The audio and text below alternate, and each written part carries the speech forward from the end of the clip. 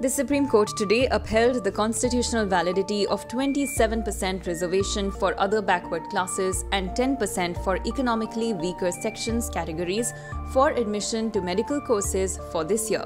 With this, the top court allowed resumption of NEET PG counselling, which comes as a big relief to doctors.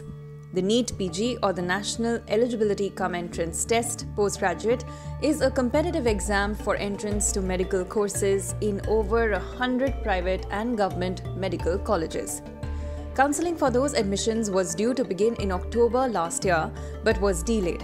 The blockade was over a clutch of petitions pending before the top court, challenging the government's July 29 notification announcing 27% reservation for OBCs and 10% for the economically weaker section category students. The delay had led to medical professionals being overburdened at work in the middle of a surge in COVID-19 cases driven by the Omicron variant. Resident doctors had launched a weeks-long protest to demand that the vacancies be filled up fast and the politics over quota be set aside or settled.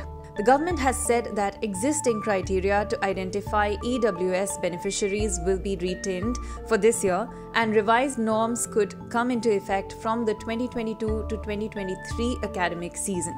This means the Supreme Court today accepted the recommendations of the Ajay Bhushan Pandey Committee and will stick to Rs 8 lakh criteria for identifying economically weaker sections for the current admission cycle.